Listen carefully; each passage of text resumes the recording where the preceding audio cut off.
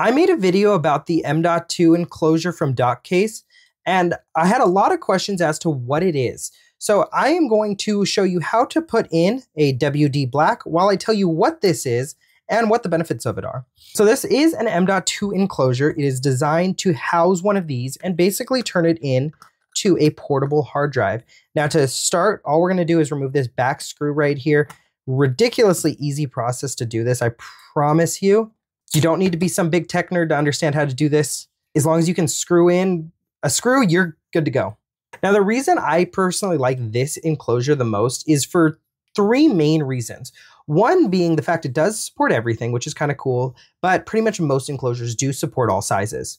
But for me, it's mainly the protections it offers. It has a giant capacitor on the side, which helps with voltage regulations during large data transfers.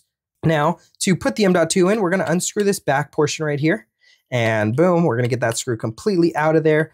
I promise you the hardest part of this entire process is actually re-getting that screw in there because it's so small. Now we're going to take our m.2. We're going to line it up with these two little inlets right there. Now I am doing this through a camera lens, so it's actually rather hard. When you have it in right, it will be like that. You do want it at that canting angle. Then press it down. Take your screw, line that up in that insert hole, and there we go. And then again, just screw it down. You don't need to screw it tight at all. Once it's good, it's just finger tight. There should be no wiggle, no wobble, nothing. Now in this enclosure, we actually have a thermal sticker on the backside, which is a good solid piece of thermal tape, which isn't gonna leave any residue or anything on your drive like some of the other thermal tapes that I've used in the past. Now again, for what this item actually is, the best way I can personally explain it is we all have thumb drives. We've had them for years, right?